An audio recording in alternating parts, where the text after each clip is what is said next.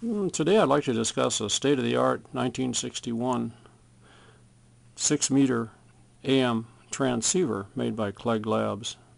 Clegg made quite a number of different units for 6-meter amateur radio operation and 2-meter amateur radio operation and other equipment as well.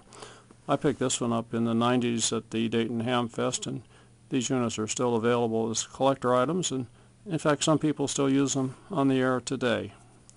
They're quite fascinating radios to collect using state-of-the-art point-to-point wiring, which was all done in the 1950s and 60s before integrated circuits were commonly available.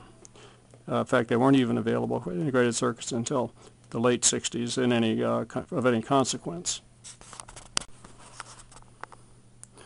Looking a little closer at some of the components down here, we see the tuning control, the send-receive switch, the volume control, the multiplier tuning. These are the transmitter tuning controls over here, the load and the plate for tuning.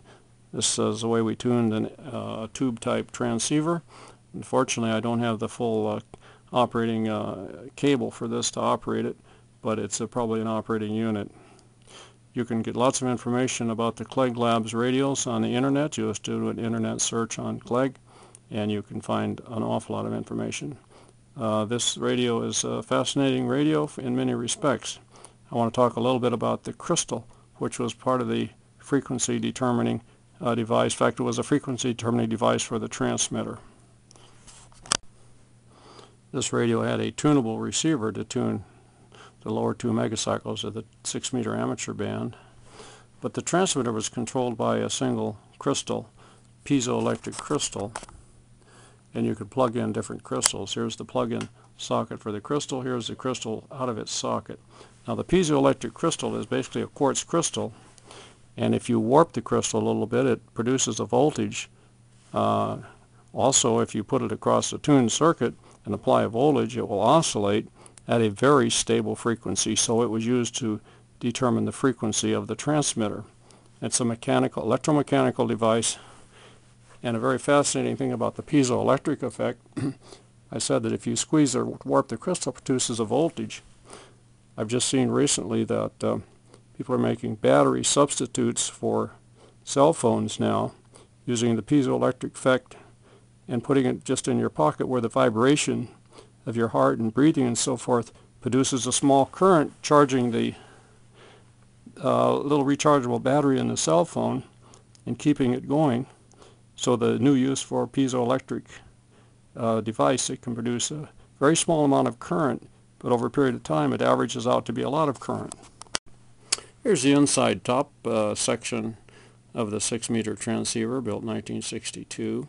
Here we see the speaker, the meter, tubes. This is a 9-tube unit. Some of the tubes have more than one function, so it has more than 9 active components, but not like an integrated circuit that may have thousands or millions of transistors. The power transformer, which produces ultimately several hundred volts plus a low voltage. A modulation transformer needed for the AM operation, amplitude modulation. Tuning capacitor back here to change frequency. This unit operated 6 meters, which is around 50 megacycles in frequency, and it only ran a few watts of output power. Very low power. Some of the tubes were shielded with these metal cans over them, a shield, and it did exactly what it says. It shielded the tube activity, the electronic activity in there, from the surrounding components. Notice some of the tubes required a shield and some did not. Here's the bottom side showing most of the discrete components versus integrated circuit, where all the circuits are integrated on a piece of silicon several millimeters square. These are discrete components: resistors, capacitors. Here's a capacitor, transformer, diodes, inductors, and there's about 150 components in this unit.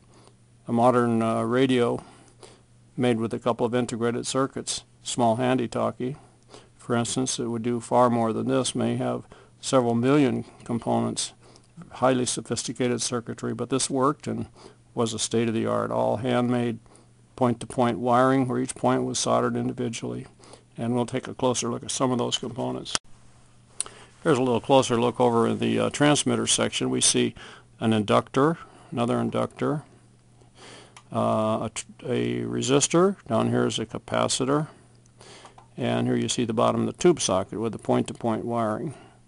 And this is state-of-the-art 1961-1962 handmade point-to-point wiring.